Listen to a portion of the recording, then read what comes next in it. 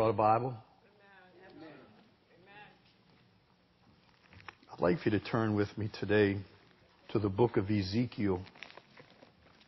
Ezekiel chapter 8 is our text today. A few weeks ago, I was teaching a series on idols and idolatry. I called it When Idols Fall. And we dealt with the capture, 1 Samuel chapter 5, the capture of the Ark of the Covenant when the Israelites were defeated by the Philistines. The Ark of the Covenant was captured. It was dragged into the temple of Dagon. Remember, they brought it to their capital in Ashdod.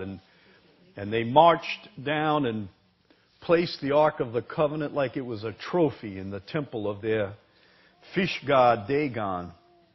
And we know what happened. It's an account we dealt with for a number of weeks.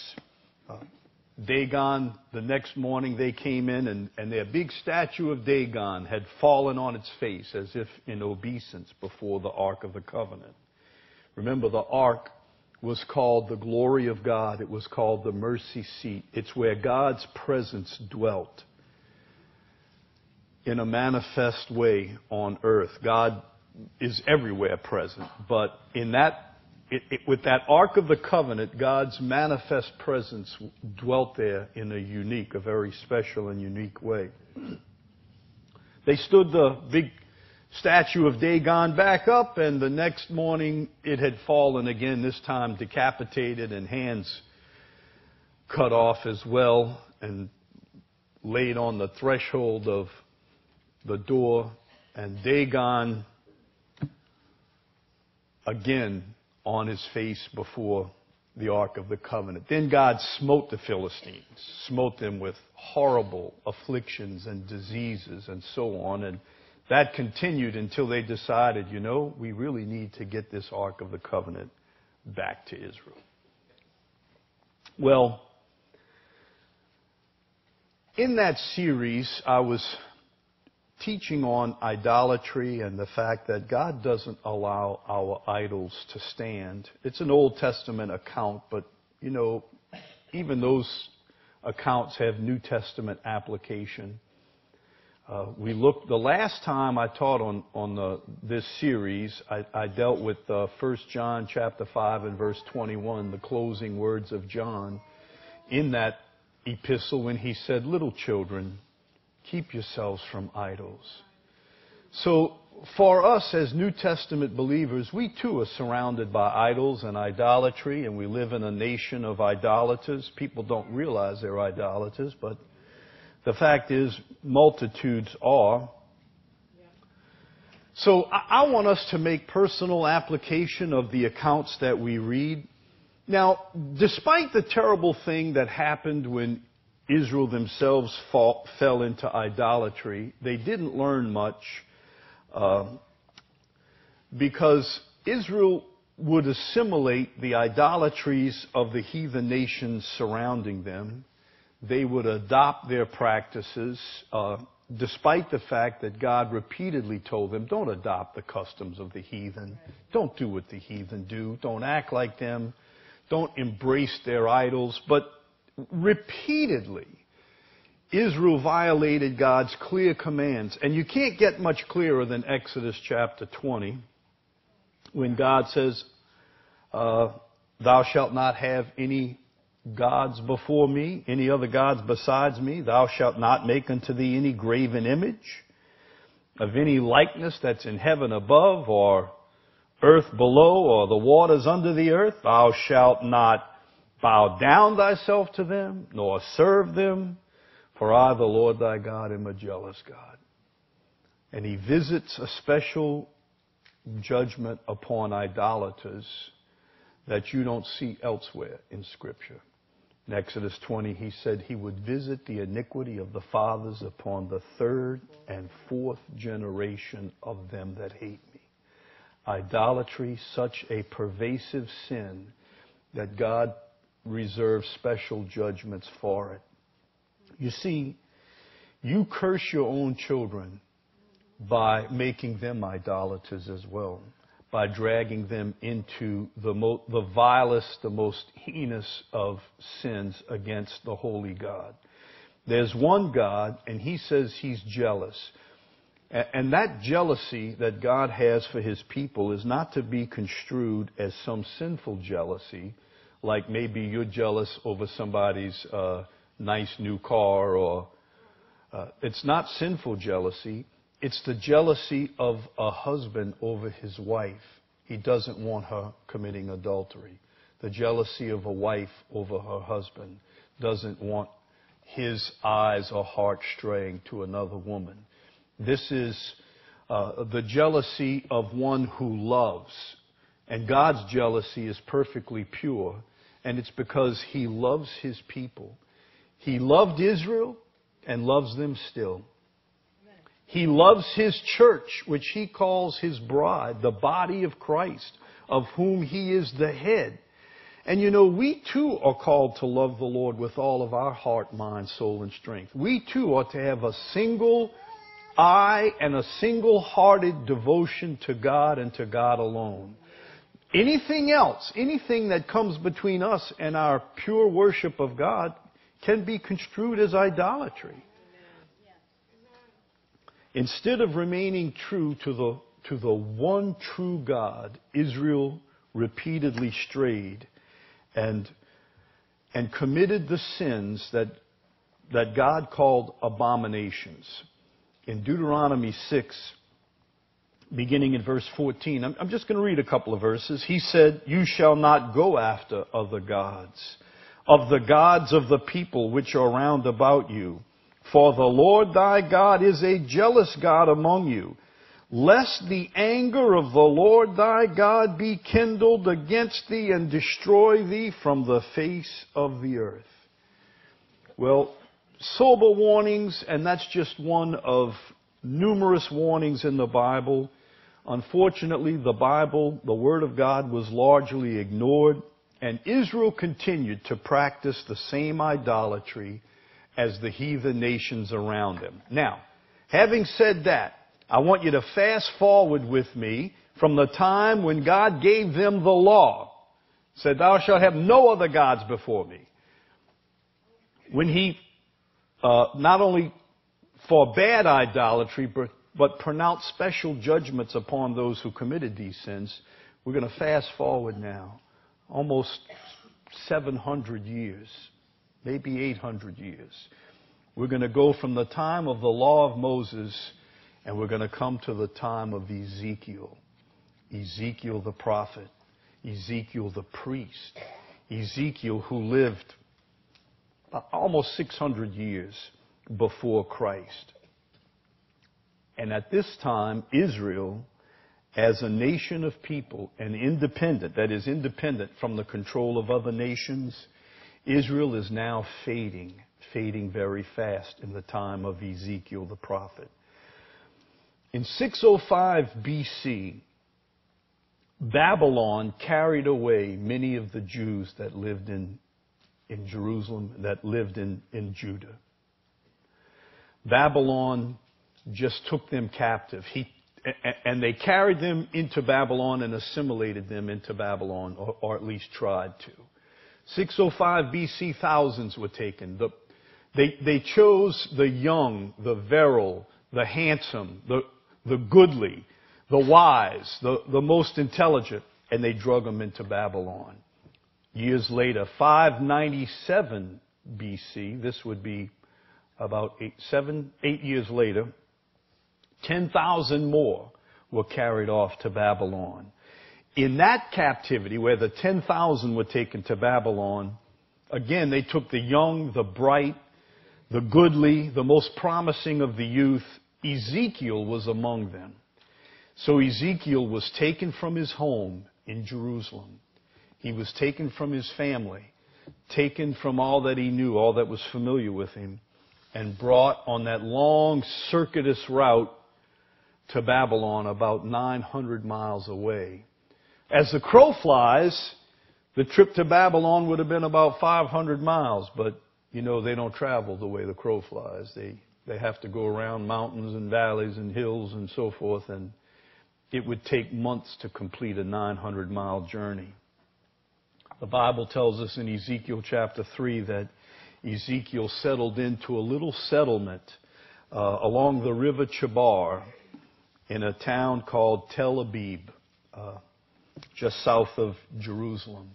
Now, he would live there. 11 years later, after his being brought to Babylon, 11 years later, Nebuchadnezzar had had enough of Israel, had enough of Jerusalem, and he marched his army in there and crushed the city and destroyed it completely. 586 BC, they would destroy Jerusalem, they would destroy the temple, and they would utterly demolish Israel as a nation. They would demolish them and drag them into captivity. There would be no temple. There would be no Ark of the Covenant. The Ark of the Covenant disappeared in that time, 586 BC, and has never been recovered. But before God finally destroyed Jerusalem, he started giving some of these prophets like Ezekiel messages to share with Jerusalem, to tell them why God was going to demolish them and destroy them as a nation and bring the temple down. So God called Ezekiel to prophesy in Babylon to his own people and to tell them why God was doing what he was doing, why he was destroying them. The book of Ezekiel, it's a very incredible book. There's a series of visions that God gave Ezekiel, 6 or 7 very profound, powerful visions, strange instructions. But what we're going to look at today is just one of those powerful and profound visions. So I hope you've turned with me to Ezekiel chapter 8. We're going to look at a few verses of Scripture. I think that we can glean some present application from. Beginning in verse 1, it came to pass in the 6th year, in the 6th month, in the 5th day of the month, as I sat in my house, and the elders of Judah sat before me, that the hand of the Lord God fell there upon me. Then I beheld, and lo, a likeness as the appearance of fire. From the appearance of his loins even downward, fire, and from his loins even upward as the appearance of brightness, as the color of amber. God was going to take his prophet in a vision and bring him from his house beside the river Chebar and bring him all the way to Jerusalem in a vision and show him what was going on there in the city of Jerusalem. Verse 3, he put forth the form of a hand and took me by a lock of my head, and the Spirit lifted me up between the earth and the heaven and brought me in the visions of God to Jerusalem, to the door of the inner gate that looks towards the north, where was the seat of the image of jealousy, which provoketh to jealousy. He brought him to the very precincts of the temple, and he showed Ezekiel what was going on in the most sacred precincts in all the earth. Now, the temple, remember, this was God's temple. The Bible refers to it as God's house. If any place on earth was to be pure and holy, if there was any place on earth that was to hold to the Scriptures, it was God's holy temple where God's presence was manifest. But there were things going on there that so grieved the heart of God. We'll look at these passages in a minute. But down in verse 6, he spoke about this image of jealousy in the entry that in verse 6 he said that I should go far off from my sanctuary. The idea here is that God was going to abandon his own temple because of what they were doing. They erected idols, false gods, in the very temple of God, practicing heathen customs. We'll see, verse 14, weeping for Tammuz, bringing the greenery of the false religions into their house, heathen religious practices that God called abominations. Maybe they thought they were improving on the worship of God. Maybe they thought God would applaud them because they were going to Judaize the pagan customs. We'll just Judaize them. We'll redeem them. Like people say today, we'll redeem heathen customs. We'll Christianize them. But what they actually do is paganize Christianity. God called them provocations in verse 17. And in verse 18, he said, therefore will I also deal in fury. My eye will not spare, neither will I have pity. And though they cry in my ears with a loud voice, yet I will not hear them. That's pretty strong language that God pronounces these things against his people. But let me tell you why he does that. Because they knew better. Amen. Because they had his clear word and they knew better. And because they had been warned continually, not just once, but repeatedly. All you have to do is read the scriptures. You'll see all the prophets railed against the idolatry that they assimilated into their worship. What I want us to look at today is this chapter in just a little bit more detail because I believe we can apply it to the 21st century. I want us to see what Ezekiel saw and where he saw it. First, let's see that God brought him right into the holy temple, the very house of God in Jerusalem. He said, verse 3, if you'll look there with me again, he brought me in the visions of God to Jerusalem, to the door of the inner gate that looks toward the north, where was the seat of the image of jealousy that provokes to jealousy. This is the very center, remember, of divine worship, where sacrifice, God had ordained that sacrifice be offered there. This is where the priest attended. This is where the Levites sang. This is where true worship was supposed to go forth. This is where praises were sung, and this is where prayers were made. This was the house of God. Amen. And if any place should have been pure and should have been kept pure, it would have been the place where true worship went forth. The one place on earth that God had described as singular in distinction. The one place on earth. And here it was defiled and polluted by idols and false worship and heathen practices. He says there was the image of jealousy, verse 3, that provoked to jealousy. The image of jealousy. What this refers to is a huge image, a statue, that had been erected right in the entryway.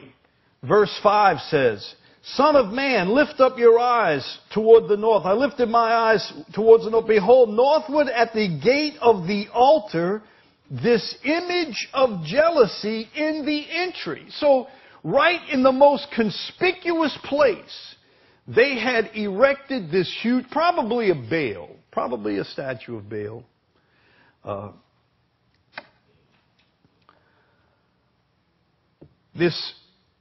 And it's not like they were ashamed. I mean, they put it in the most conspicuous place they could.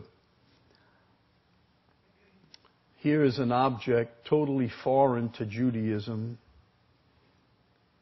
on display right in the entryway, clear for everybody to see. I'm sure it was very impressive to look upon.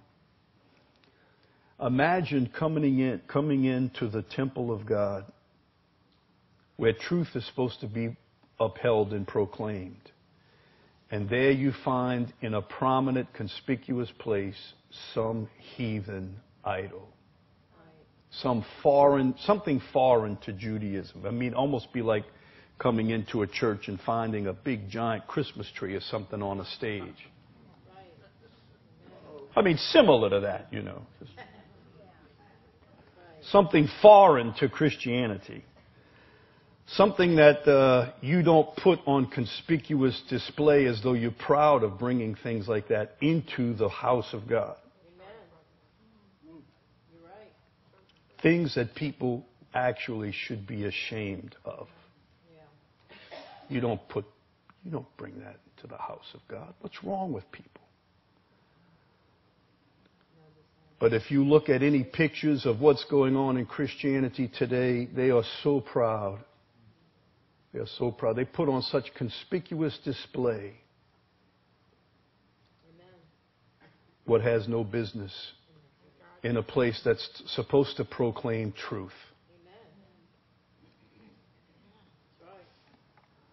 In verse 4, this is what Ezekiel says, "Behold, the glory of the Lord of Israel was there, according to the vision that I saw in the plain." This is the very temple where the glory of the Lord dwelt in the holy place. And yet here in the holy place, they bring in these abominations.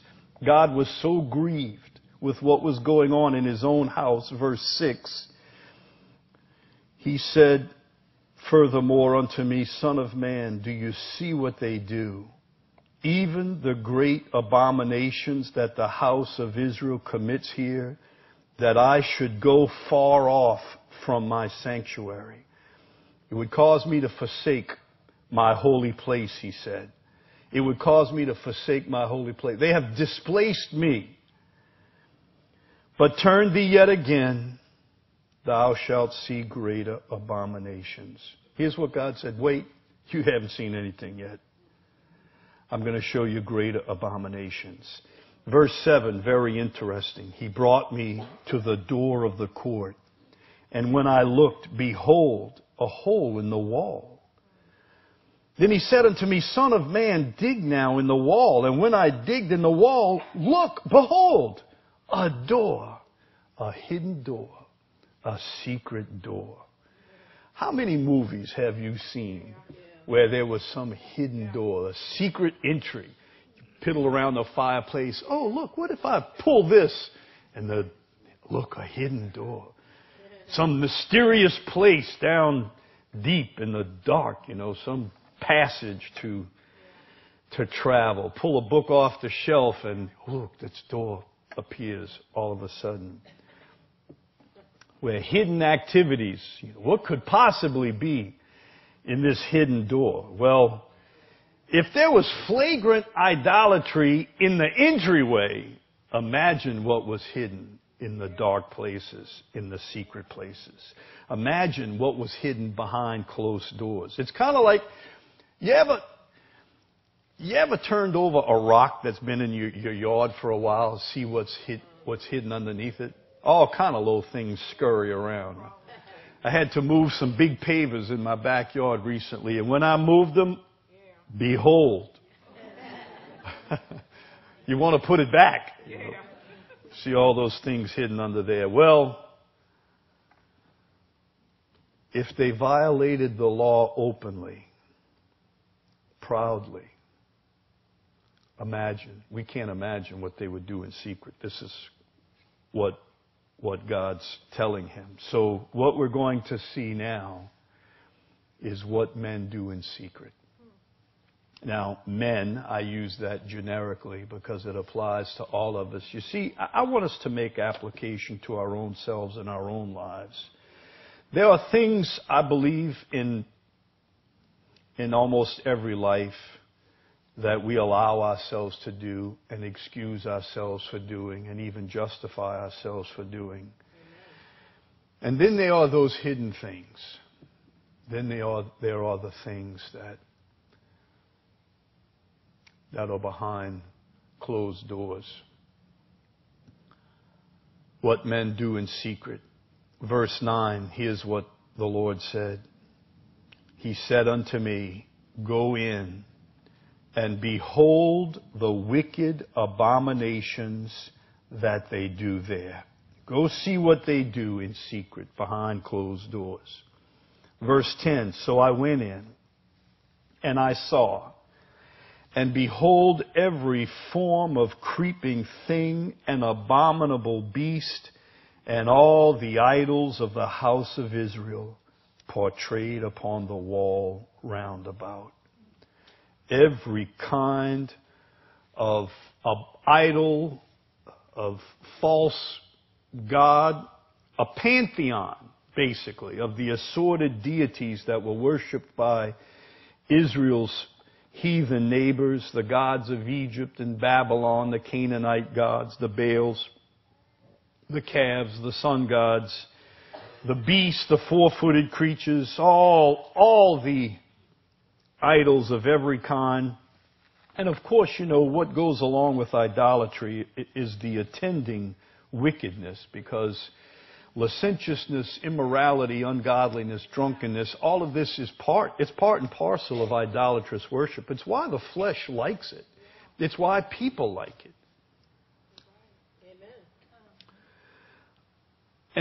And then in verse 11 he says, and there stood before them 70 men of the ancients of the house of Israel. 70 men of the ancients. Now, I don't think it's a coincidence that the Jewish Sanhedrin that presided in Jerusalem was comprised of 70 men. These were the leaders of the nation. These were the lawmakers and those who made sure that the law was upheld. The civil law, as well as the moral law, as well as the ceremonial laws. These were the elders, as it says here. 70 men of the elders of the house of Israel. This shows us how pervasive the idolatry had become. It didn't just influence some of the people or some of the leaders, but it went all the way, trickled all the way to the highest levels. He said, in the midst of them stood Jazaniah, the son of Shaphan, with every man his censer in his hand, and a thick cloud of incense went up. The son of Shaphan, maybe it was his grandson, but Shaphan was one of the men instrumental, an associate, a close associate of Jeremiah the prophet, a good man, a godly man, and one instrumental in Josiah's godly reform before all of this happened.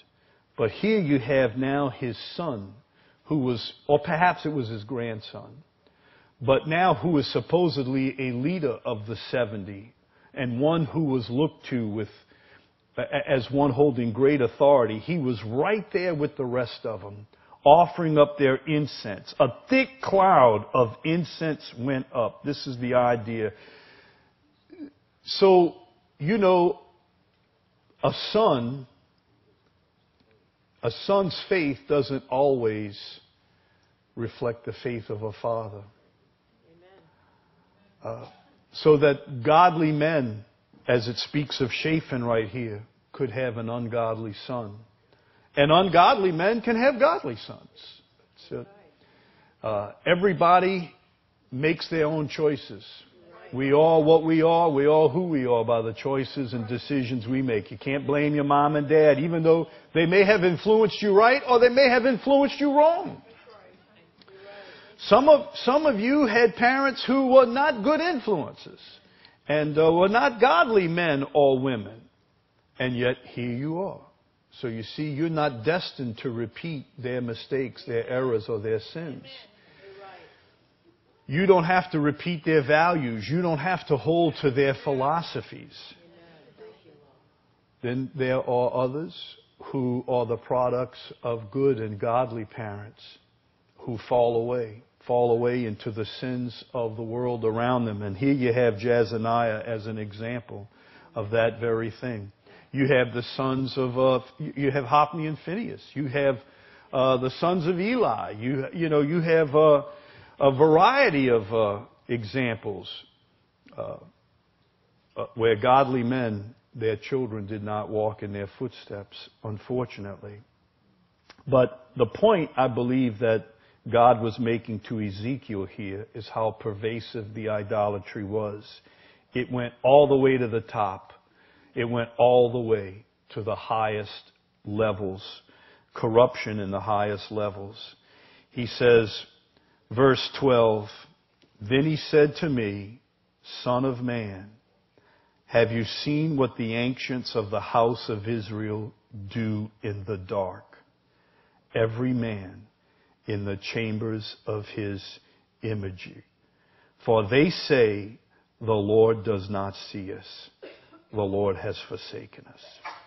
Every man in the chambers, the secret chambers of his own imagination. What are they doing in the dark? Do you see what they do in the dark? Now, I don't see what people do in the dark. That's why they do it in the dark. And nobody wants you to know what they do in the dark. But God sees. You have to be pretty deceived to think that God doesn't see. You have to have fallen quite a way to think that God doesn't know what's going on in the dark, that you can get away with anything, right? Do you see what they do in the dark? Every man in the chambers of his own imagination. They say the Lord does not see us, for the Lord has forsaken the earth. They were convinced that God had abandoned them. Of course, excuse me, that wasn't all. Verse 13, he said also unto me, "Turn thee yet again, and you will see greater abominations that they do, even worse things." Then he brought me to the door of the gate of the Lord's house, which was towards the north. And behold, there sat women weeping for Tammuz. Now, the north gate of the Lord's house, this was the court of the king and the court of his family. Here's where women sat, weeping for Tammuz, mourning, wailing. Tammuz was one of the ancient sun gods. The Greek equivalent was Adonis. But this was a god of beauty, a god of desire. He was one of the heathen gods of Babylon and Syria, Tammuz. According to their legend, Tammuz was killed by a wild boar while he was hunting, and he descended to the underworld. He was such a handsome man. Even today, people talk about Adonis. He's an Adonis. Well, this is Tammuz, Adonis. He was brought to the underworld where the goddess of the underworld loved him and didn't want to let him go. But Zeus pried him loose, and 6 months or part of the year he shared him with Aphrodite on the surface of the earth. So he would come forth in the spring. They would weep over him when all the vegetation died, but he would come forth in the spring when all the greenery came out again, and they would offer up a sunrise service, which you see in the next few verses. And he would rise again. Verse 15, "Have you seen this, O Son of Man? Turn again, and you'll see greater abominations." He brought me into the inner court of the Lord's house, and behold, at the door of the temple of the Lord, between the porch and the altar, were about 25 men with their backs towards the temple of the Lord, and their faces towards the east, and they worshiped the sun toward the east. The sun coming back, the vegetation coming back, spring ritual, and the worship of Tammuz all over again. Weeping for Tammuz, God called this an abomination. The abominations that they do there. "Have you seen these greater abominations?" he said. Then he said to me, verse 17, "Have you seen this, O Son of Man? Is it a light thing to the house of Judah that they commit the abominations that they commit here?" They filled the land with violence. They've provoked me to anger. They put the branch to their nose. This is some weird pagan custom where they would bring this greenery in to fragrant and smell it. They'd put it before their face because it supposedly, as the sun god rose in the east, it would keep them from offending the sun god with their sinful breath. So this was some custom that they practiced. Let's just say it was not a Jewish custom. I mean, we can agree with that, right? These were not Jewish customs. None of these were customs that God had ordained, prescribed, or commanded. We in agreement with that? None of these originated with Judaism. They were brought into Judaism from the pagan nations. Here's what I would ask, was God pleased? Was he pleased with that? Did he wink at these things? No, not at all. He called them abominations. Even though they said, well, look, everybody does it. You know, doesn't make it right, huh? Now, what I want to do today, just in the time that we have left, is to focus just a little bit on a couple of verses, like verse 12. Very interesting verse. What a statement. He says, have you seen what they do in the dark? The sins that men do in the dark. And to think that they actually had the nerve to say God doesn't see or God doesn't know. When the Bible tells us that the eyes of the Lord are in every place, beholding the evil and the good. So, God doesn't miss a thing. Amen. We might think we're getting away with something. We might think that it's hidden, it's secret, it's private. The things we do in the dark are typically the things that we justify. And we excuse it in ourselves. We might think that if other people committed these things or did these things, it would be wrong. But when we do them, somehow we can justify it to our mind, our own mind. We can justify it to ourselves. The Christians who, in the dark, on the sly, in the secret, commit whatever sins they be, justifying it in their own minds. Here's what God told Jeremiah about this very thing. He said, for my eyes are upon their ways. Jeremiah 16:17. He's talking about Israel. He said, for my eyes are upon their ways. They are not hid from my face. Neither is their iniquity hidden from my eyes. Or as one version translates it, I see everything they do. They cannot hide the things they do. Their sin is not hidden from me. Even the things they do in the dark.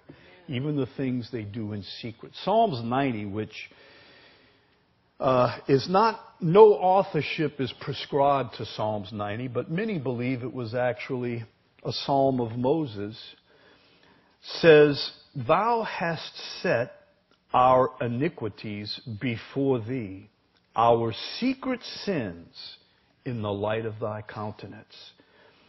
Which basically says, you see everything we do, even the things we do in secret.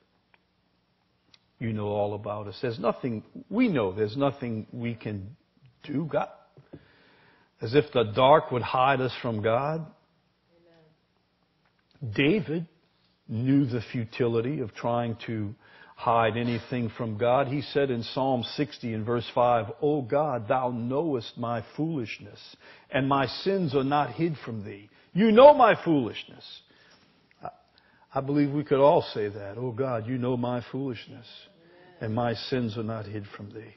Here's the point that I would make. What things, whether they're deeds, actions, or thoughts, that men hide from others, men and women, they cannot be hidden from God. There's no such thing as secret sin. No sin can be hidden from God. There's things that we hide from others. And maybe we try to deny even to ourselves. But God sees. Can I give you a couple more verses? Isaiah 29:15. Listen to this one.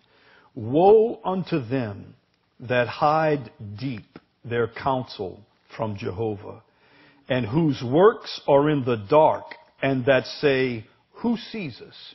Who knows?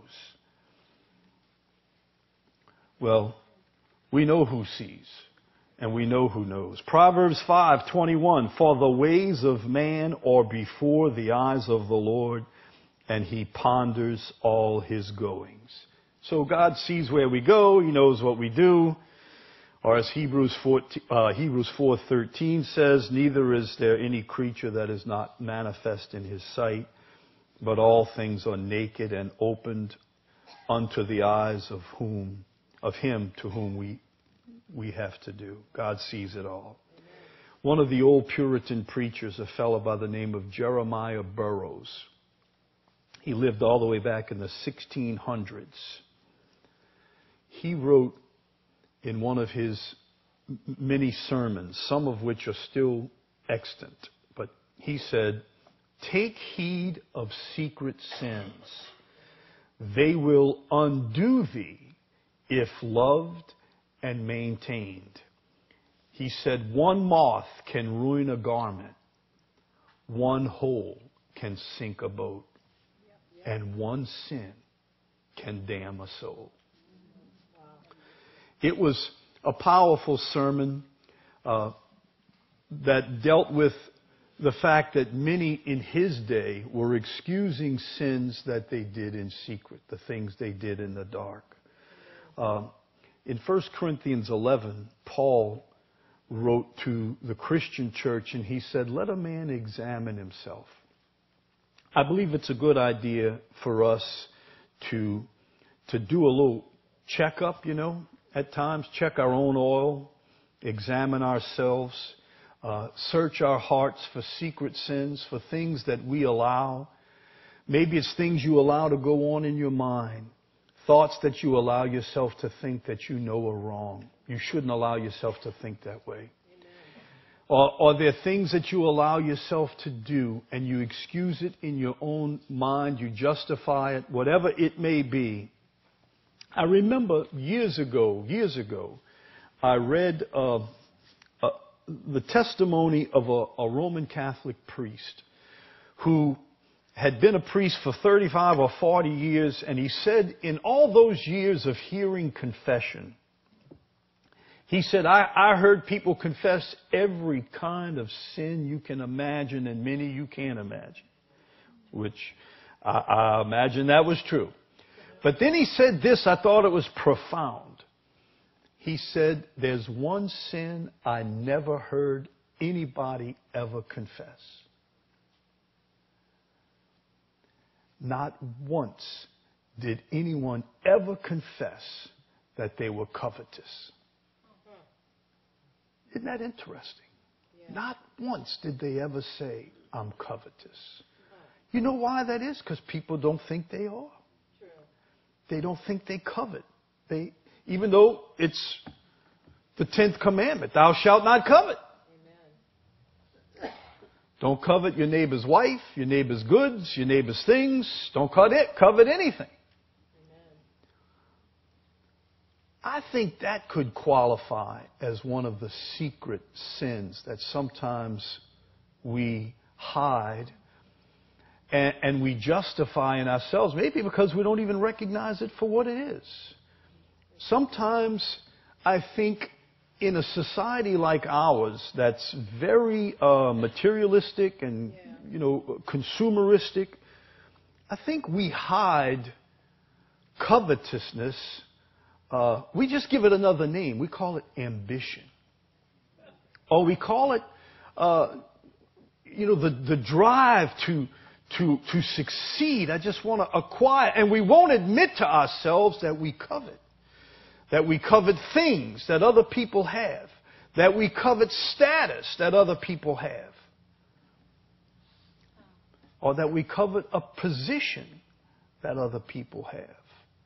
We want that, and we resent it when somebody else gets it, or if we get passed over. We covet another person's pay. We covet another person's neighborhood, or whatever.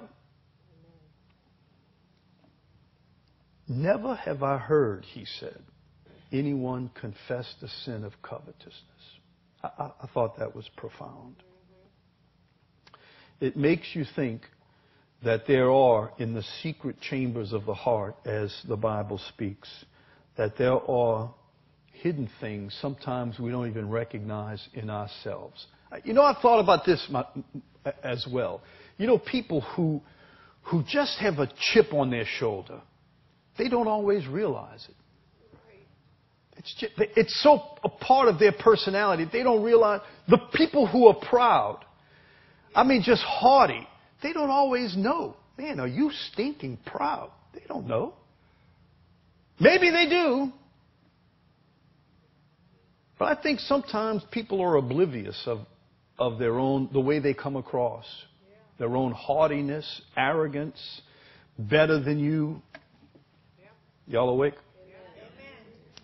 I think sometimes people don't recognize themselves when you talk about any number of things. Gossip. A gossiper never recognizes themselves. No, never. It's always somebody else. A critical spirit. They don't recognize that in themselves.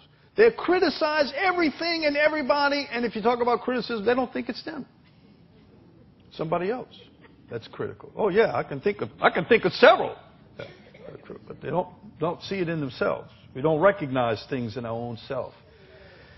There are things in our own hearts that I think we need to ask the Lord to help us to see. These secret chambers behind hidden doors. Maybe they've been hidden so long it's time to turn some rocks over and see what's there. I believe that sometimes we can harbor bitterness and resentments towards others and not even know it's in our heart, not even recognize it for what it is, because it hides under other things. And we think that whatever bitterness we feel, we think it's justifiable, therefore it's not bitterness, resentment, and unforgiveness. So you can hear a sermon all about unforgiveness and never recognize it in yourself. I think sometimes we don't even recognize it when we have a deep, burning hatred for somebody else. We wouldn't even call it hatred in us. Well, I may not like them. I just don't like them. Maybe you don't recognize what's under the rocks in your own heart. That what's there is a very angry, bitter thing that God wants to expose so that we can be delivered from it, so that we can be rid of it. I also know that there are many who wrestle with lusts of all kinds. Our society is so permeated with sexuality, sensuality, that it's a constant 24/7 battle to be free. So men and women have to guard themselves, guard their minds, guard their hearts continually, lest we allow ourselves to sin, as the Bible says, in the hidden chambers of our own imagination.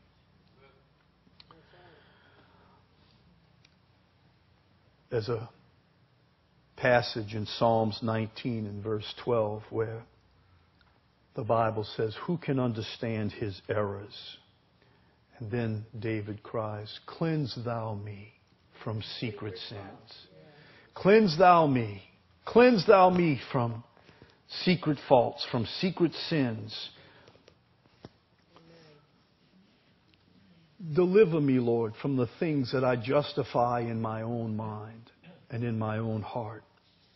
He goes on in Psalms 19 and verse 14 and says, "Let the words of my mouth and the meditation of my heart be acceptable in thy sight, O Lord, my strength in my Redeemer. Let the things I think on, the meditations of my heart, let it be acceptable to you. Remember, Job said, I made a covenant with my eyes that I won't look upon a maid. We can make a covenant with our eyes, a covenant with ourselves, a covenant with the Lord. Lord God, cleanse me from secret sins. Don't let my eye wander. Don't let my heart stray. Husbands and wives, we live in the midst of a fornicating society. This is a fornicating society. Sex generates huge revenue. Pornography is America's, perhaps its number one export. We have to guard ourselves, especially when we're alone. It used to be that you'd have to sneak into an X-rated movie theater to see something nasty, or an X-rated bookstore to go buy a magazine or something, but not anymore. Now, right here on your phone, in your own pocket, or your own purse, you can see the most vile, despicable, graphic pornographic material. That this is a generation exposed to things that no previous generation has been exposed to. And it's made sexuality and sensuality so pervasive and so powerful. It's given the demon of lust the greatest power it's ever held on a society. Therefore, we have to guard ourselves from the spirit, the power of lust, because it's pervasive. It's everywhere. You see it in the Revelations every day, still every day. The news media, the Hollywood moguls, every day. He groped me. He this, that. Look, it goes from the highest levels to the lowest levels. It's just all pervasive. The spirit of lust, very powerful, and I believe growing stronger. It is definitely not growing weaker. Therefore, Christians, you and I, cleanse thou me, Lord, from secret sins. Let the meditations of my heart be acceptable in thy sight, O Lord. And you know, we had gone through a book, Brother Joe brought some of the men through it, with Steve Gallagher book, Worshiping at the Altar of Sexual Idolatry. It was powerful book that probably wouldn't be a bad idea for us to go through again, you know. But it's only because we live in a minefield. I mean, we live in a minefield. Amen. The Bible tells us in Proverbs chapter 28 and verse 13, whoso covers his sins shall not prosper, but whoso confesseth and forsaketh them shall have mercy. So there's the confessing, that is the acknowledging of sin, and the forsaking of sin. That's where we find mercy. So all of these things, I bring this out because there are things all of us can apply to our personal lives. Resentments that we allow ourselves to think on. Things you resent against a person, a child, a spouse, a parent. You know what? You got to let that stuff go. You can't harbor that. It's poisoning your personality. And it's interfering with your relationship with God. Perhaps you think it doesn't, but it does. It interferes with your prayer life. It interferes with your sensitivity to the Lord. It interferes with your other relationships. When we harbor these things in the hidden chambers of our heart, our imagination, it interferes. It's an obstacle to our spiritual progress. Can we acknowledge that we need God's cleansing and forgiveness? We sang today some great songs about being washed in the blood, being forgiven, redeemed, blessed redemption, precious blood that cleanses every sin, every stain. Oh Lord, we call upon you today. And we ask your forgiveness and cleansing, Lord, for our open sins and our secret sins. And we ask for your cleansing, Lord. Cleanse our hearts, our minds, our mouths. Let us see, Lord, what's under the rocks in our own hearts. Expose, Lord, what's there, that we might be free of it and rid of it. That we might walk before you in holiness and cleanliness of mind and spirit. Lord, you call us to cleanse ourselves from all filthiness of flesh and spirit. Lord, help us to do so, we pray. Holy Spirit, come. Holy Spirit, reveal to us what's under the rocks in our own heart. Forgive us, Lord, for justifying things that we should have long ago repented of. Wash us clean, we pray. Rid us of all of these sins. Help us to love, to forgive, to walk in holiness and purity just as you bid us to, Lord. This we pray. In Jesus' name we ask it. Amen, amen. Amen, amen.